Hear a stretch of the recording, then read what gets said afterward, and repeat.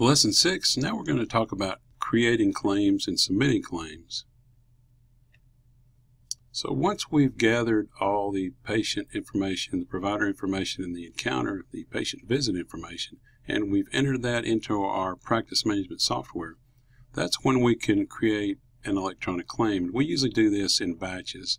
You can do that individually, and I'm showing a screenshot here of our practice management software, and this is very similar for many different practice management softwares. It might look a little different, but this shows just several claims that have already been entered and created. And what we would do in a situation like this is we would go over there on the left side of the screenshot.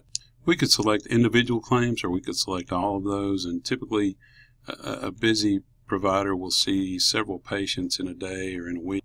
And so you'll usually want to create a batch of claims and send those in one file, and those are usually uploaded to the clearinghouse, and sometimes you can also upload those to the individual insurance payers, but that's more typical to submit those or upload those to the clearinghouse. While we're talking about the clearinghouse, a clearinghouse is very beneficial because it checks your claims and scrubs them for errors before it submits them to insurance payers. It allows you to send one claim file as one batch, and it sends those to several different insurance payers. So, for example, the previous screen I showed several claims. Well, we would send that in one file to the clearinghouse, and then it would be uploaded to the clearinghouse, and they would process that and kind of disassemble that and send each one of those individual claims, which goes to a different insurance company. They would send those to those correct insurance payers instead of, if you had to do that individually, it would take an extremely long time and it would be very inefficient. It's also a central location for checking your claim status and the status with the insurance payer. They send back a status report to the clearinghouse, and you can check your claim status just about as soon as you upload your claim file, especially with the clearinghouse. And then once they process it to the payer, you'll get periodic updates on whether they've accepted it, and it really gives you a great way of tracking your claims and making sure they're clean and getting through to the payer. It also allows you, if problems are detected, you can correct and resubmit those claims without having to go back into your practice management software to do that. Now, some practice management software also has a clearinghouse services built in so that you can send your claims directly to the clearinghouse. The example we used, PracticeMate, is integrated with Office Ally, so you don't have to print a file, create a print file, and then upload it to your clearinghouse. It's sent directly to the clearinghouse. Otherwise, you just print out, like I mentioned, a claim file. If you can print out paper claims, you can print an electronic file. You can also submit them directly to insurance payers, and the concept would be exactly the same. It's just that your claim would be uploaded to each individual payer per their instructions and on their website.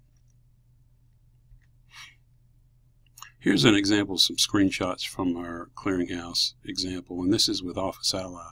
And it's really, really simple. If you can upload a file, it's just simple. You go over to the left where it says Upload Claims and just click on the Upload Claims link, and that brings up a dialog box, and you go choose your file, browse for your file, and then just click the Upload button.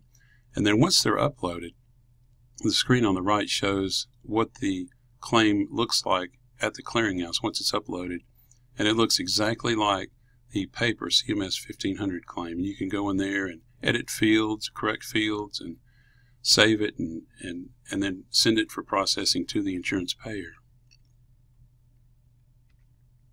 Claim attachments. Probably the best way to handle claim attachments is through the clearinghouse also. Most of these have the capabilities to attach electronic documents, but you do have to be set up for this. It's a pretty simple process, but it's so much easier to send claim attachments electronically than to send them, print out a paper claim file and attach all your paper documents and mail it in to an insurance payer. It's much more efficient to send them electronically, and they'll get paid faster too. So claim attachments, they're periodically needed to be sent with a claim, and I just wanted to go over that sending them electronically, typically through your clearinghouse, is the way to go. When you send an electronic claim, it has to clear multiple hurdles. It has to be checked or scrubbed by the practice management software before being transmitted. Some practice management softwares will do that. Some have that capability.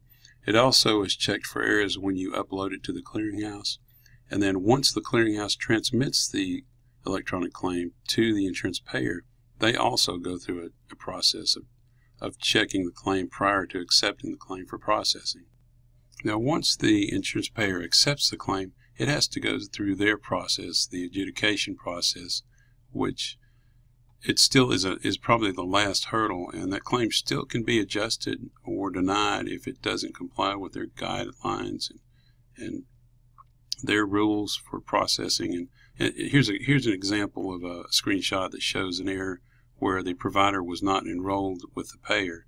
So those are the kind of claim errors, the claim problems that can happen at the end of the journey for the claim. In this case, there are so many claim errors, and we get really deep down into claim errors and coding errors in the fundamentals course. But I just wanted to show you what a claim error might look like from a payer and give you an idea of the process that a claim goes through to get paid. So that concludes Lesson 6 on the processing of a claim. In Lesson 7, we'll be discussing fraud, abuse, and compliance.